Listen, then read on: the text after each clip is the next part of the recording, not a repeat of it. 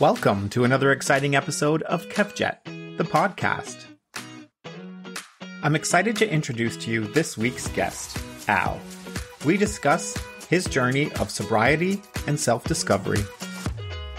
Some people are just not meant to drink, and I'm one of them. It's an important conversation. But I wish that I'd had access to other conversations back when I've needed them. I think, for me, life had become, it's a bit of a cliche, I think, especially within recovery circles, but I think it had become quite unmanageable. I was in a position where I felt that my personal and professional lives were imploding. I carried around a lot of shame with my drinking. Al opens up about his struggles with alcohol and how he found the road to recovery. Okay, buckle up. People get sober for a number of reasons. I decided I had to get sober because I couldn't handle my relationship with alcohol. I couldn't hide it. I was getting into trouble at work. I was letting people down in my personal life. I was so unhappy. In recovery, you talk about reaching a rock bottom. Is there a right or a wrong way to help a loved one with addiction? Fundamentally, the only person who can help you is you. And that's what it comes down to. And I think that's the really hard thing when you see someone who's suffering from addiction or who is not able to break out of that cycle, is there is nothing you can do until they have learned that for themselves. In this candid conversation, Al delves into the depths of his battles, revealing the profound impact of support networks, accountability, and the LGBTQ plus community. Sit back, relax, and enjoy this conversation with Al. Oof, I don't like these questions. They make me uncomfortable. Welcome, Al, to Kevjet, the podcast. Thank you very much for having me. I'm excited to have this conversation. I think it's a really important conversation to have, and I know our listeners will be tuning in for this one. Yeah, I am a little bit not nervous, but like I said, I think it's a really important conversation. And I thought when you asked me about having this conversation, I really wanted to, but I wish that I'd had access to other conversations back when I've needed them. So it's great to be here. Thank you very much. And I agree, it is an important conversation. Yeah, I think everybody that will be tuning in will have known somebody or been affected in some way by the subjects that we're going to talk about today. And we're going to talk about your sobriety. Excellent. Yeah, I'm ready. Let's do this. So first of all, just tell me a little bit about yourself. Let's get to know you a little bit. Well, so my name's Al. I am 33. I live in London. I work in events. I run my own business. I've always worked in sort of hospitality and events and creating fun times for people. I love being at the center of, it sounds really cheesy, but human connection. So connecting people to experiences, to each other, to brands, whatever that might be. But away from work, I really enjoy sports. I do a lot of long distance running. I use the word enjoy loosely, but I enjoy an ultra marathon. It's like the best thinking time. But yeah, sports is important to me. That's you. I saw the race across Scotland, which looked absolutely mental. That was quite intense. That was last year, 215 miles in 100 hours, just like going through the night. Very little sleep, get very, very precious at moments. But I really like the bit when you get really into it with yourself in terms of the sort of, it's like a mental inventory and you just get down to basics where it's like one foot in front of the other. And that is all you can focus on. And you're completely alone and no one can help you. And you just have to get through it by yourself. And like, as horrendous as they can be, they are also incredibly fulfilling. Just some of the best experiences that I've had. That's mental. I don't think I could do that. Yeah, it's quite an extreme piece. I think that's fair. And, and each to their own, different, like horses for courses, right? I enjoy them. Again, use that term loosely, but I get a lot from them. It's probably a better way of putting it. In some ways, it's your form of meditation or just finding peace. No, I could not agree with that more. You are quite often by yourself. It's not like a road marathon where you're surrounded by hundreds of people running, and you're not necessarily like running for time. You're running to finish, like run, walk, or crawl. And like I said, you really get into it mentally with yourself and sort quite a lot of stuff out. Just like tune out, put a good playlist in, bit of Fleetwood Mac, on you go. Yeah, I get quite excited about them until I start them, and then I'm after about half a day, I'm like, what have I done? So yeah.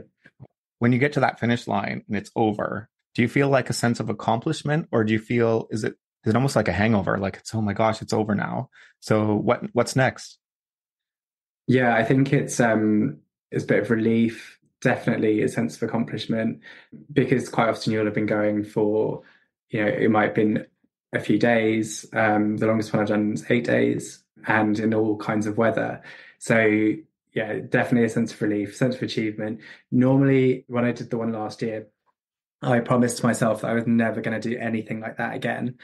But you know full well that a week afterwards, you'll be like browsing Google and typing. What's next? Yeah, exactly. I've got one this year around Anglesey, which is 3 days in August, which I am again looking forward to. Use that term loosely. Well, I wish you luck. Thank you. Talking about being athletic, you are a member of the King's Cross Steelers rugby team. Yeah, That keeps you busy. It does. We're training at the moment. Our main season is finished, but we're back training 2 days a week for Bingham, which is a tournament that takes place every 2 years, where a lot of the inclusive and gay rugby clubs from around the world are invited to take part. So this year it's in Rome at the end of May. We were in Canada 2 years ago. King's Cross Steelers won the Bingham Cup 2 years ago. So we're back to defend So our my title. Canadians didn't win. The Canadians did not win because the King's Cross Steelers did, but they did very well. They did very well. Very nice as well. Very hospitable. Is that the right word? Hospitable. That's right. Well, okay, yeah, seemed very nice. What city were you in? Ottawa. Nice. Okay. Yeah. You're involved with sports. You're involved in the LGBTQ plus community. You're in events. All these things are very social. Yeah. So let's talk about how we got to your sobriety. What led up to it? What was your life like before you got to the point where you thought, I need to do something here? I'm 33 now. The last time I stopped drinking, I was 29, but I've been sober before that. I've experimented with sobriety probably since 17, 18. And sometimes it stuck, sometimes it didn't. Had a spell sober at 24 for 18 months, and now it's been over 4 years, and it's something I'm committed to, and I'm not looking to make any changes. But in terms of why I got sober the last time, I think, for me, like life had become, it's a bit of a cliche, I think, especially within like recovery circles, but I think it had become quite unmanageable, if I'm honest. I think that I was in a position where I felt that my personal and professional lives were imploding. I carried around a lot of shame with my drinking. People get sober for a number of reasons. I decided I had to get sober because I couldn't handle my relationship with alcohol fundamentally. And that generated a lot of shame for me because I couldn't drink like a normal person, but I also couldn't maintain sobriety. So it'd be like these 2 week cycles where you'd swear off it. You'd have a big night. You'd do something that either you felt embarrassed about or sort of caused you anxiety, or you had another blackout. And you'd swear off drinking again. But then 2 weeks later, you'd do the same. And it's like I could time it to perfection and knew exactly what was going to happen. But in it felt like throughout this time, or throughout periods of my life, like keeping a big secret and trying not to let people see it. So work or friends or my partner, family. And it got to a point where it was just seeping everywhere. Like I couldn't hide it. I was getting into trouble at work. I was letting people down in my personal life. I was so unhappy. I remember just feeling like I was at a junction where I knew that I could either, one way, I could go one of two ways. One way was to push the big red fuck it button and just like detonate everything and just live in that, and and knowing that I created chaos and that I knowingly did that. And the other was to say, this can't work for me, and I have a choice, and I'm going to choose to give that up and work to do that. So that's when I stopped. And how did you find the support to help you maintain that? Stay with us. We'll be right back. Join us each week on the Well Beyond Medicine podcast as we explore the 80% of child health impacts that occur outside the doctor's office. Listen and subscribe at nemourswellbeyond.org, where you'll hear pediatric experts, researchers, and policymakers from around the world discussing ways they are revolutionizing children's health. I'm your host, Carol Vassar. Let's go. Let's go. Well beyond medicine.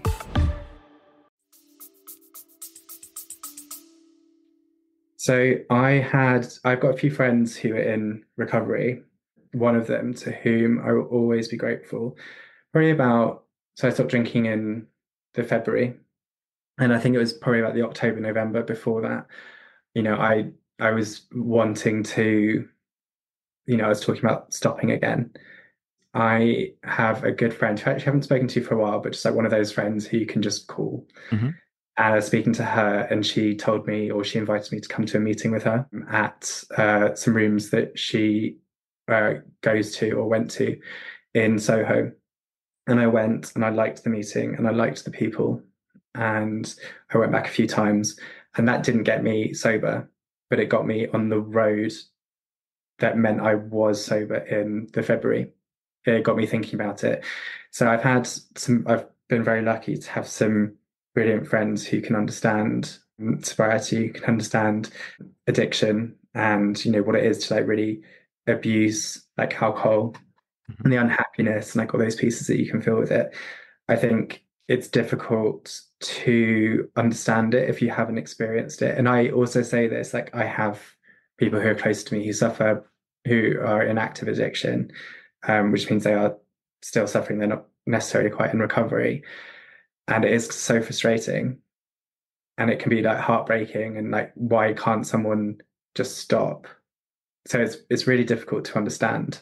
So I've had a lot of support. I've been very lucky. Just after I stopped drinking was it was very shortly later, like the first lockdown, which didn't hurt in the sense that I couldn't go out. I was never one to drink at home. I was always one to go and burn brightly in public somewhere.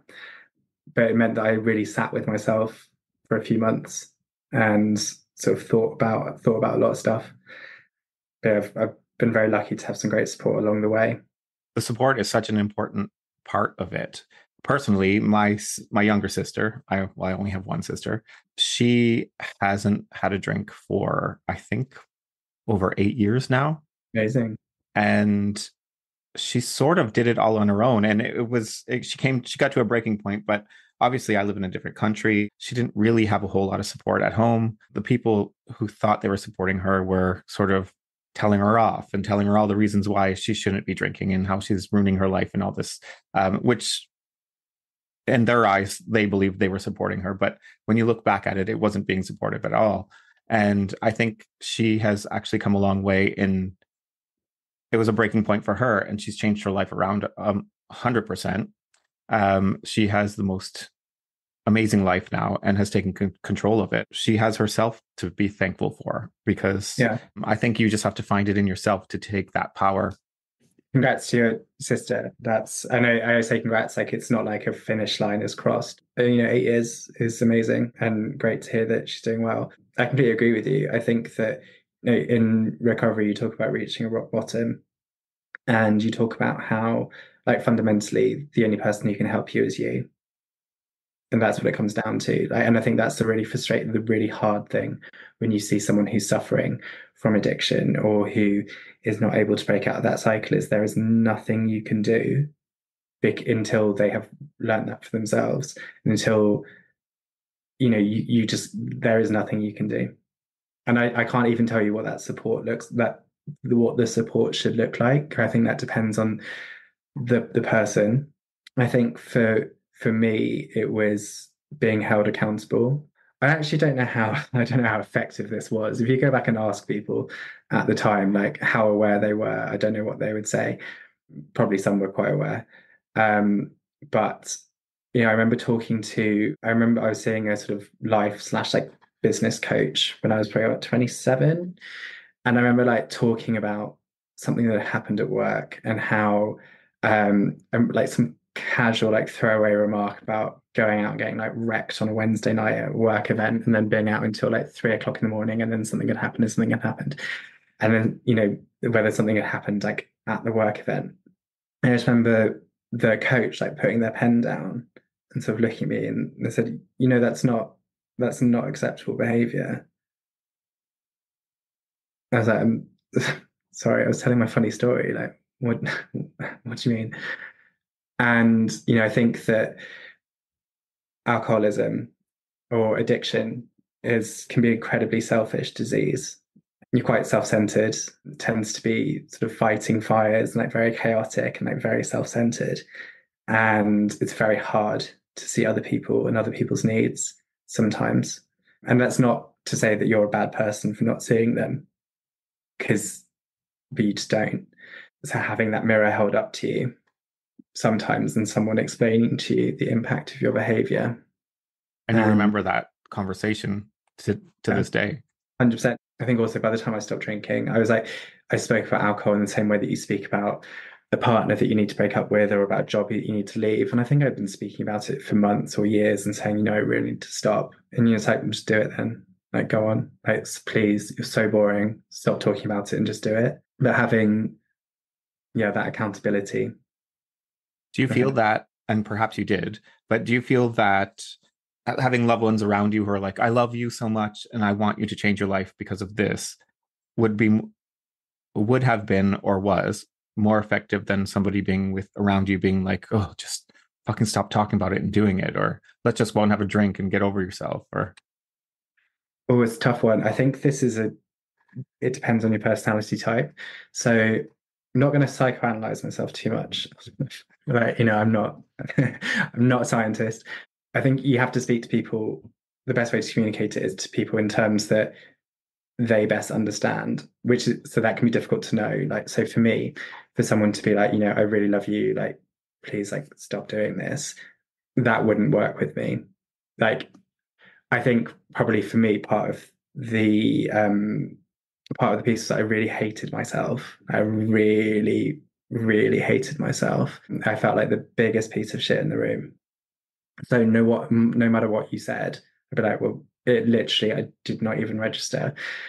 So I think that, for me, it was when I looked at my life and I was like, you actually have, you've got a good job, you've got a really good relationship, you've got great friends, you've got a good life. This is actually within your control, to help yourself. Like, I think I kind of had this narrative where, I always chose the wrong path, where, it was almost like predetermined. I was trying to explain this to someone the other day. It's quite difficult, but, so you'd be on a night out, for instance, and it was a Tuesday, and you're on a night out on a Tuesday and it's 11, and you should be going home because you're going to work the next day. And you have a little voice in your head that says, it's time to go. It's the last tube soon. And you know that you're not going to, because that's just what you do, because you are just that person who stays and that person who gets another drink and maybe gets one for the stranger they've met at the bar. And you're going to leave when it's kick out time at 3 o'clock in the morning. And then because this is just the way life is. And I think that for me anyway, you get to a point where you can really normalize behavior, whether it's blackout drinking, whether it's sort of dangerous or reckless behavior. It's a really dark state to get into and like quite hard to break yourself out of. Mm-hmm. What were the things that you hated about yourself?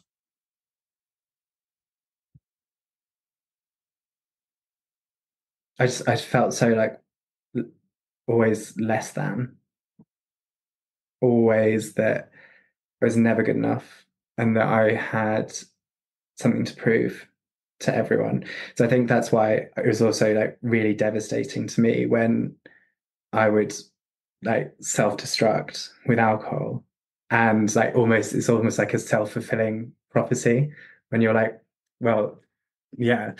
I think if I look at when I started drinking, when I was probably like 14 or 15, when I was younger, I was like you'd probably call me like a vicious overachiever. Academics, sport, did quite a lot of like music and drama and like everything. I was probably quite annoying, to be honest. And as I got older, and I found the pressure of maintaining that like really difficult. Mm-hmm. And that and like social pressures and getting older, and I didn't really feel like I quite like fit in. And I think, just decided to have a drink. One day, I think I was with a group of people, got drunk, and it felt like a bit of an escape. You always hear, oh, well, they just started hanging out with the wrong crowd. Is that something that you would say to be true, or do you think that's an excuse? I think, it depends on the person. I think that, we all have, you're young, you have the ability to decide what you're doing. And I knew what I was doing was wrong, in that it wasn't good for me. It was also legal. Did you ever find it enjoyable? Yeah, absolutely. I think that it was a release. When I was younger, I've been quite depressed, and it was a way of just putting a pin in something for a time. And I think also what alcohol can give you, especially if you're feeling sort of isolated or lonely, it can give you that sense of connection to someone else. There's a brilliant book written by the journalist Johann Hari called Chasing the Scream, which talks about like constructs of addiction and the war on drugs. Absolutely fascinating. Would really recommend it. And one of his like central hypothesis is that the opposite of addiction isn't sobriety, it's human connection. And so I think, for me, you're like picking up a bottle when I was like 14, 15, or to get a bit of an escape, but also to feel something with someone. Yeah, I get that. How has that affected your friendships and the social aspect of your life? Did you lose friends, first of all? I mean, when I was like in my early 20s, I was like working in bars, and I think the persona that I created for myself was like life and soul at the party. That was probably a bit of an extension from like late teens and stuff. I think that I knew a lot of people would be out all the time, would be out drinking all the time. And then when I stopped 4 years ago, I mean, it's hard to say because there was like the lockdowns, which were a bit of a social dampener in themselves. But I think what I found is that my natural inclination isn't to be the life and soul of the party. I'm actually quite happy just being a bit more chilled and stepped back from that. And that's not to say that that outlook can't change over time. And it's not to say that it wasn't an organic outlook back then. But as a result, now my social circle is much smaller. I think I look for, what I want to find socially is like that sense of connection to people. But I don't find it through alcohol now. So I don't have like the drinking buddies who I didn't have much in common, and I would say hi to, and you'd have the most amazing time when you were pissed, but you couldn't really remember why. So now it's like people with like shared interests, or maybe personality or a sense of humor or something there. So it tends to be a bit more of a sort of deeper friendship, but I've got less of them. And you could very well you're still the life of the party, probably, if you spoke to some of your friends now. I mean, I'll take that. But I do quite like a 9 o'clock bedtime. So yeah, I think one thing that I find really difficult socially this probably sounds really cheesy, maybe it's wanky, but like having a voice for myself. I think, I have no issue sitting here having this conversation with you, knowing that, maybe like someone might listen to it and that exposure. But if you put me in a room of people and ask me to voice my opinion about something, even though I've got plenty of opinions and plenty to say for myself, I find that really difficult. That's something that in sobriety I'm having to like work through, how to put myself out there a bit more without having like 10 pints of cider. So that's been a big change. What was it like when you first started going out to social events after you decided, you know what, I'm going to stay away from alcohol? Were you anxious to explain to people, I'm not having a drink? No, I get anxious about what I'm doing with my hands if I'm out with a group, mainly because I think I was going to say back in the day I'd be holding like 2 drinks, so because stress at having to queue for that bar. I've been to events when I don't know people and I've stayed for 10 minutes and I've left because I just couldn't handle it. And like, even though you can rationalize it and you're like, it's fine, but I haven't been able to handle that anxiety, so I've left, and it's got easier. I don't find a need to explain myself to people. It's a really interesting one in that people take varying degrees of like not ownership, but they feel quite comfortable asking you about like why you don't drink. Sometimes I'm quite taken aback by it. Sometimes I'm quite happy to be like, I think the thing is that at the end of the day, labels are just ways in which other people can understand us, whether we're, whatever that label is. So for someone to say like alcoholic, I mean, if it makes people more comfortable or put in easier terms, it's like, I have a really unhealthy relationship with alcohol. Like, think of it like an allergy. Like, some people are just not meant to drink, and I'm one of them, like fundamentally. But if you need to call that an alcoholic to understand it, that's fine. I don't mind if people ask, depending on what I'm feeling at the time, depends on what I tell them. Sure. Who's your biggest fan? Oh, you put me on the spot with that one. I don't like that question. I was going to say myself, but that's not true. That's what I was hoping you were going to say.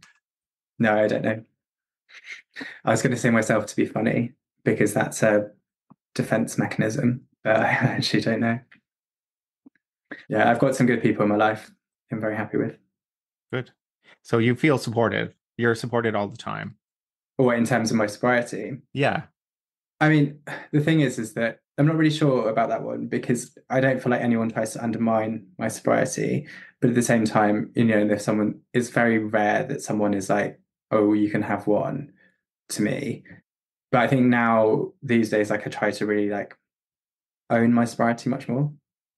So it's not like it's just part of who I am, like, now. And, I don't put pressure on it these days. Like, if one day I decide to have a drink, I'll forgive myself for that. That's fine. But, for now, like, it doesn't serve me. Yeah, I'm not going to do that. It's amazing the importance that you can attribute to putting some liquid into your body. It must be different in different situations. I mean, you're in a rugby team. So if you go to the pub to celebrate after one evening, everyone's going to be drinking. It's going to be a very social event. In the beginning, that must have felt like pressure on you. I didn't feel pressure because I knew what was better for me. I definitely felt anxiety because you'd be like, oh, especially when I didn't really know people and you're trying to have a conversation, you're sort of standing there and you're like, I feel like the most boring person in the world. But I think at the same time, I'm very like, people do ask me, if you go on nights out and stuff, and I love a night out. A bit rarer these days, but I are very happy to go for a dance until 3 or 4 o'clock in the morning. However, firstly, sober hangovers are real. I feel like the next day, like I've been hit by a bus, but also it's very much the people who you go with who make it. Like, if you go out and you're not feeling the mood in that group, then it's not going to work for me. And like, I'm probably going to go home. I mean, that's not on them. But sometimes you're just feeling it, sometimes you're not. But if you go out and it's a great mood and with a great group of people and you're having a laugh, like, it's not about being drunk, it's about having a laugh. Sure. Yeah, enjoying the moment. Yeah, 100%. And again, it's that like connection piece. If somebody approached you and said, you know what, I'm really struggling with this addiction. I know your story. What would your advice be to them? It depends what they're asking, really. I think if they're struggling, I think, as I said earlier, no one will stop unless it's what they want to do, unless they really want to do that for themselves. Like it's like very, maybe like humbling is the wrong word, but that bit when you're like, "Do you know what, I'm done fighting this." Like, I couldn't moderate my drinking.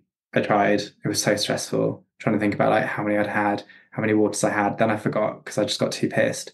I think the moment when you just accept that it's not for you, but you have to accept that. No one can force that on you. And unfortunately, I think that's why, a lot of people experience like a sort of rock bottom moment, which can be really quite horrific in terms of sort of impact or what happens, or like drama, or quite sort of traumatic pieces to come back from. But it is about being at the bottom and the only way being up. I think if someone comes to you asking for advice, my advice is amazing if you want to do it.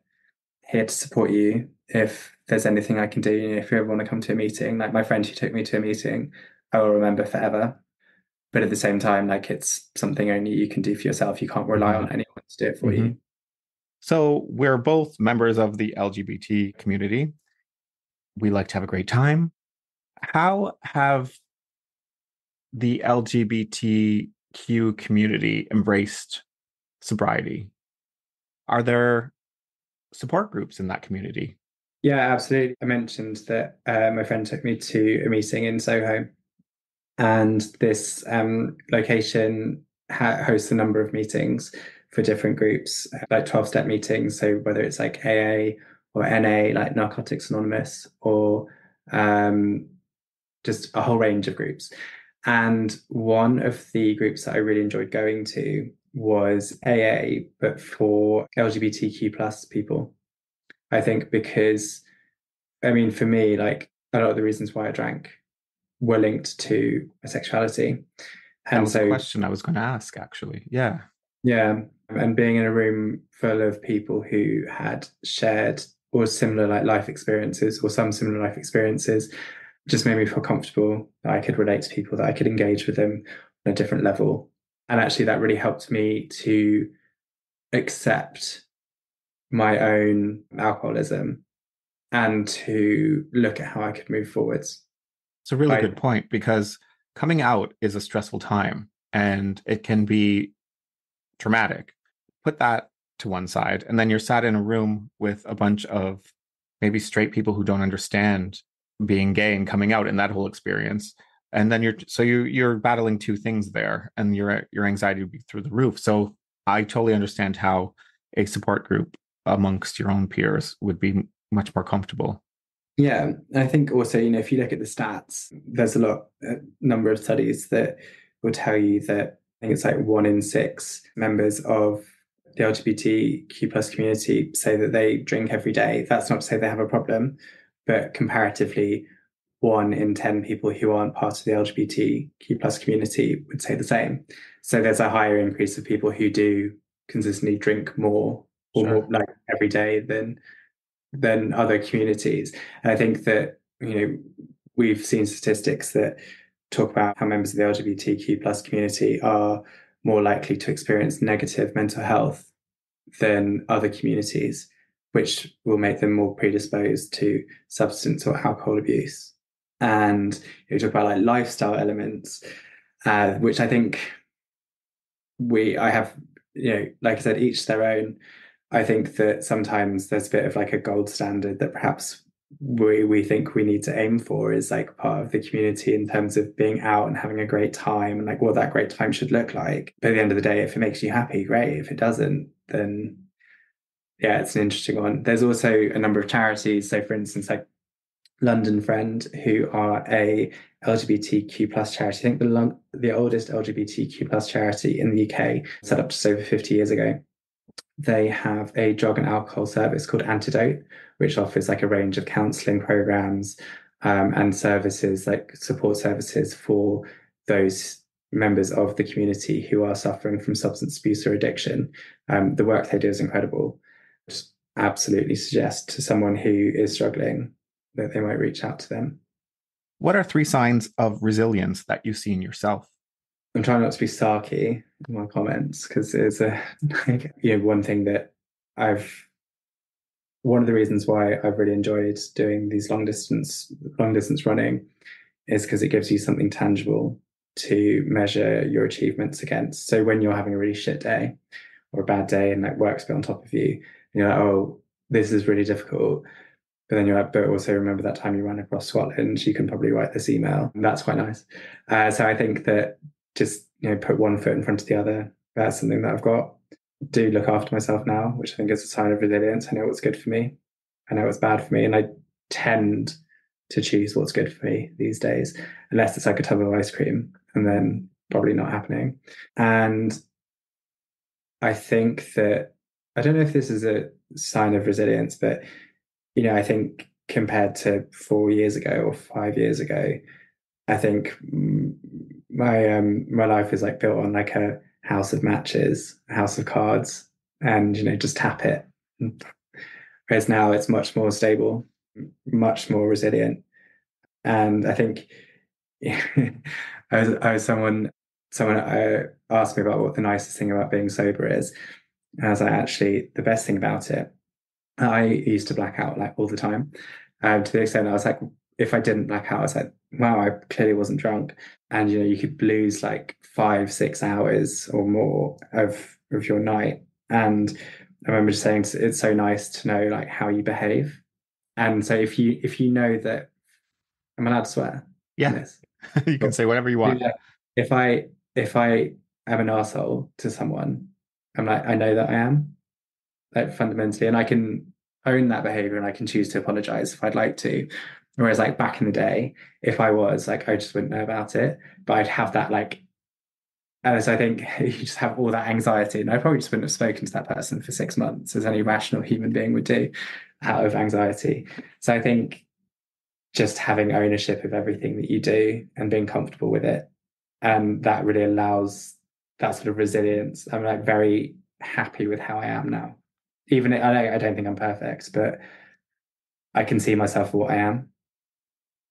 And you have control. Yeah. 100%. I like how you mentioned the house of cards or matches, because I interviewed an American singer called Ty Herndon, and he's recovering. And he talks about the ability to build his village now, brick by brick, and make it strong. Nice. It's just interesting that you sort of said the same thing. Yeah, that's really interesting. Also, like, don't feel special now. No, but no, I think also having had like that sort of shakiness for such a long time, it's really nice to know that you're on something stable, but also that you've worked hard for it. I think the easiest thing is just to press that button. And you're in control. You're in the driver's seat. Yeah, absolutely. Amazing. Let's move into some quick fire questions. This might make you more nervous than some of the questions I've already asked. Probably. I'm like, what are you going to find out? Yeah. What am I going to find out about myself? Alrighty, let's begin. Quick fire questions. What unusual skill or talent do you wish you had? For some reason, I really want to balloon model, as in like model balloons. As in like blow up balloons and make animals? Yeah. Okay. Like, don't ask me why it's been in the forefront of my mind, but yeah, that is. I mean, on top of like, obviously I'd like to do like all the things like be able to sing and like draw, but just really fancy being able to make balloon animals at the moment. You should look that up. I'm sure there's a course somewhere.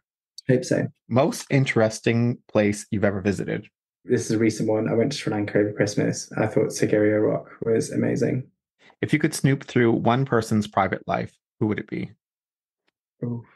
I'm thinking of a couple of friends of mine who never tell me anything about their lives, but that would be, I'm not going to name them. No. Be a bit aggressive. No, do you know what, actually, I think, oh God, this is going to sound like such a wanky answer, but I think I'd probably just like leave alone. I don't think I would, given the option, you know. I think well, we've all got shit. Just do you crack on? Do you know what I mean? What's the most outrageous thing you've ever done for love or friendship? Oof. Had to add in love or friendship. You could have said most outrageous thing you've ever done, and we could have had a half an hour conversation on that. Okay, buckle up. No.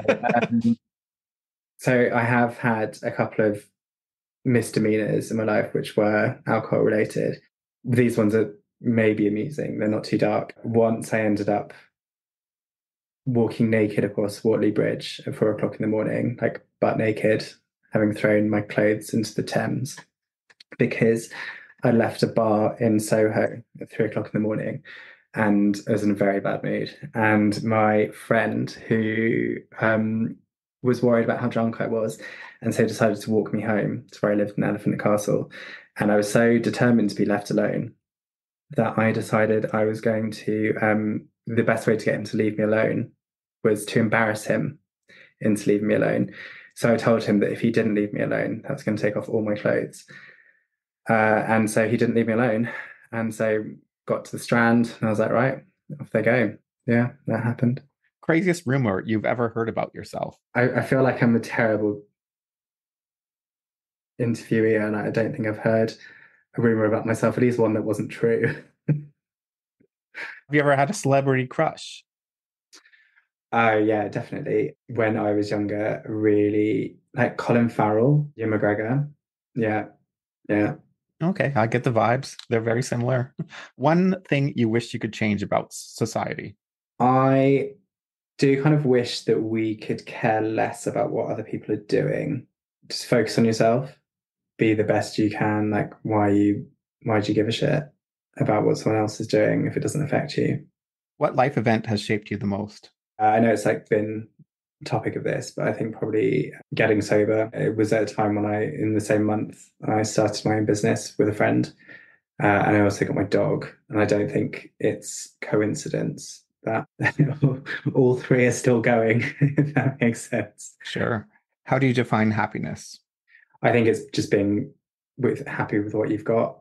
You know, you're not looking for something that you don't have. Best relationship advice ever given? I think the best advice, and this can be applied to like relationships, romantic or like friendships, just don't be a dick. Do you know what I mean? I love that. Yeah. How do you cope with stress? Exercise or eating, depending on what mood I'm in. Generally, exercise. Does social media affect your mental health? Yeah, do you know, I think it does. I think more that I'm more inclined to like doom scroll and then I'm not sleeping as well as I should in those pieces. But I don't look at social media and I don't think I focus on social media in terms of, you know, I don't benchmark my life against social media. If you were a kitchen appliance, which would you be? Spatula. Easy. I think they're just like incredibly versatile. Like people need more spatulas in their kitchens, to be quite honest. It's true. What can't you use it for? Do you know what I mean? Love it. Weirdest dream you've ever had? I mean, we're not getting into that conversation, surely. I used to have the same dream, which was that I was like waiting on a table and I'd like take their order and then go and put it into the till and then I'd fall asleep at the till. Then I'd wake up in the dream and be very stressed about like where they were at in the service cycle. That was a constant one. Most used app on your mobile? Probably Instagram or Instagram, WhatsApp, Spotify, maybe. What's your favorite pickup line? It's been a very long time since I've been picked up. So I couldn't possibly say. Name 3 objects in your nightstand. Books, more books, and like what is actually in, it's just like a load of mess. I've got like a million lighters in there. Your favorite number? 7. Me too. It's a good, strong number. Do you have a nickname? Not that I'm aware of. When I was younger, no, I'm not going down this road. When I was very young and just like quite acerbic, which maybe a bit still now, but I had nickname Poison Dwarf, which I understand was a Dallas reference or something like that. Favorite song at the moment? I'm liking, I can't really sing a song. But I'm liking generally like Pink and Dua Lipa a lot The wildest thing you've ever done that nobody knows about until now. until Kevjet. I think I've broadcast like everything that's remotely interesting about my life ever. I did feature once on BBC Breakfast News, like directing traffic in central London. That's another great story and possibly another podcast. Thank you. Have you ever had a paranormal experience? No, Do you believe in life after death? I believe something happens. What does the word friendship mean to you? It's like understanding and acceptance. What does being a man mean to you? I don't think it's any different to like just like for me, it's like being a good person. It's like being comfortable with who you are and how you interact with other people and being able to take ownership of how you behave and be happy with it. Describe yourself in 3 words. Oof, I don't like these questions. They make me uncomfortable. I think that probably quite guarded. I think I'm quite funny. And I think I can be quite intense. What makes you happy? Peace, like the opposite of chaos. So yeah, outrunning, that's like happy place. What advice would you give your 14-year-old self? Just do it all and learn from it. You know, it's all, I don't really, in the same way, like I'm not big on regrets because it's all part of, it's a cliche, but it's all part of how we get to where we are now. So I just be like, you got to feel what you got to feel, it's something you have to go through. Name a book that had a positive impact to your life. Matthew Todd's book, Straight Jacket. I found it a very difficult read. It's about society's legacy of shame that a lot of LGBTQ plus people grew up with, and looking at how we internalize that and how that may manifest itself in our behaviors. I think for me, that spoke a lot. I saw so much of myself and my behaviors with alcohol, particularly in that book. Really difficult read, but really helped me to understand myself. And it also includes a huge number of resources available to people who might be struggling, or who might want to learn more, or who might have a friend who's struggling, or a family member. So I would, without getting too on my high horse about it, I would really recommend anyone, whether you're gay, straight, or whichever community you're part of, I really recommend everyone to have a read of it. Amazing. Thanks, Al. I loved our conversation. Thank you very much. Thanks for having me.